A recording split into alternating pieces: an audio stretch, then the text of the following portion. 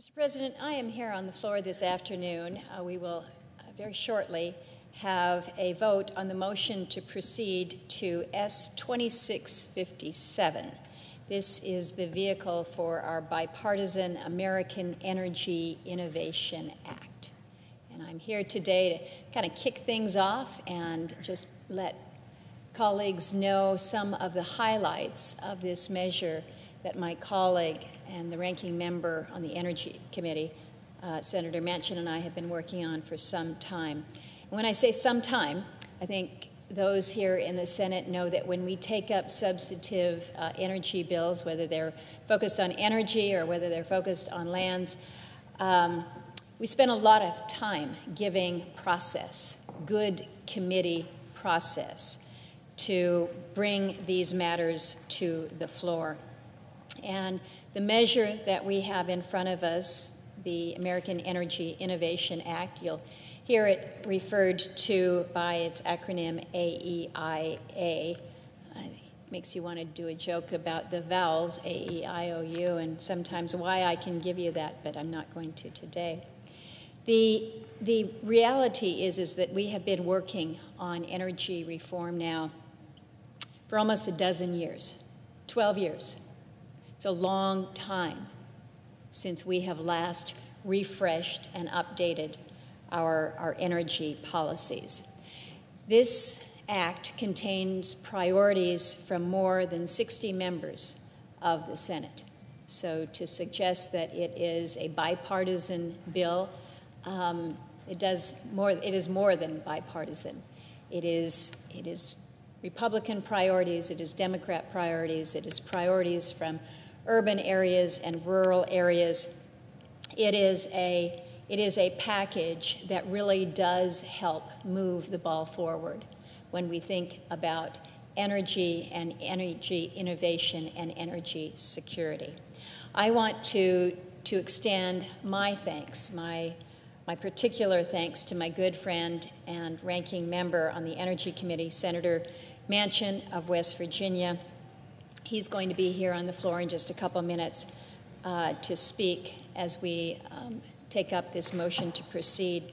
But from the start of this Congress, he and I have really been focused on modernizing our nation's energy policies, and this bipartisan package that we have assembled will do just that.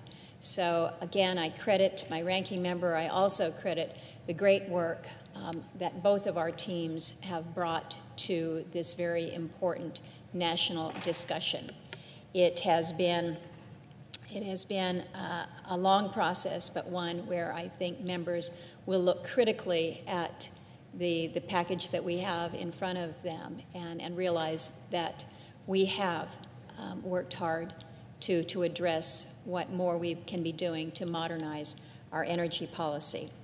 So I've been framing this American Energy Innovation Act in two buckets, if you will: innovation and security.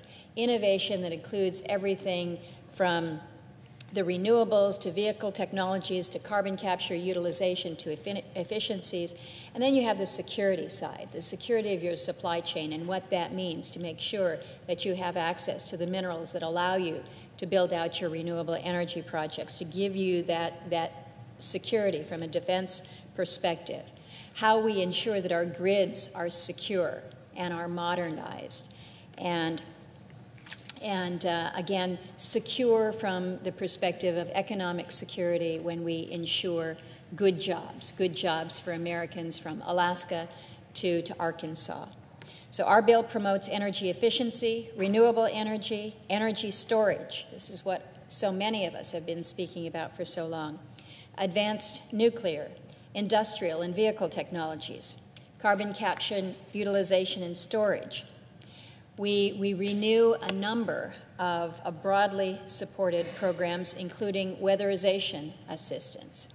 In so many of our communities, in our cold states is what we're thinking about right now, but also during the summer months when it is hot, weatherization assistance programs are key for so many of the people that we work for. We also renew ARPA-E, ARPA-E is that innovation hub, if you will, within the Department of Energy that has really helped build out so much of the energy innovation. We've also included timely provisions to strengthen our nation's mineral security and cybersecurity as we modernize the electric grid and we bolster workforce development. What we have really worked to build are consensus policies that will help this country maintain its status as a global energy leader, and that we are. That we are a global energy leader. But we also want to ensure that we are providing affordable energy for our families, our businesses, and knowing that all of this helps to strengthen our national security and increase our global competitiveness.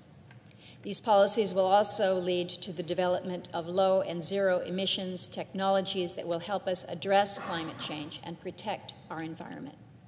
Now, you're going to have some people who might say, well, this measure doesn't solve climate change. You haven't worked to reduce emissions to zero. And Mr. President, I will stand before you and acknowledge that that is the case. But what we are doing is recognizing that this necessary first step to update, to refresh, to modernize energy policies that haven't seen an upgrade, if you will, in a dozen years, to help incent these technologies that will get us to that cleaner energy future, that will really allow for a level of transition that we seek and that will help protect the environment. So these are the steps that we're taking today to focus on innovation in the energy space and security of supply, security, economic security through workforce, and security, physical security when it comes to our energy grids. Mr. President, the American Energy Innovation Act is a good bill. You're going to hear me say that a lot this week. It is a good bill. It was developed the right way through regular order, something that we don't see often enough around here, but it's one of those things that the Energy Committee has kind of developed a reputation for using regular order. Well, you're going to see that regular order demonstrated here on the floor. This measure deserves to advance through the legislative process and to become law. We have an opportunity to legislate in a meaningful way for the American people. And I think all of us have a little bit of pent-up energy, if you will, to get to legislating. We'll have that opportunity in just a little bit here. I would strongly encourage every member to vote in favor of the motion to proceed to this important legislation. Now, Mr. President, I would ask unanimous consent that the following fellows in my office be granted floor privileges through June 30th, 2020, and that is Robert Ivanauskas, Stephanie Miller, and Heather Booth. Without objection. Thank you, Mr. President. Mr. President, I see that my friend, the senator from West Virginia, the ranking member, has come to the floor. I know that he is going to give more extended remarks about the measure, speaking to some of the priorities. After we complete the vote here in about 15 minutes on the motion to proceed, I'll have an opportunity to speak more fully about some of the details. But again, I want to repeat, while my friend is here with me, that this opportunity to really shape legislation in a space that is so needed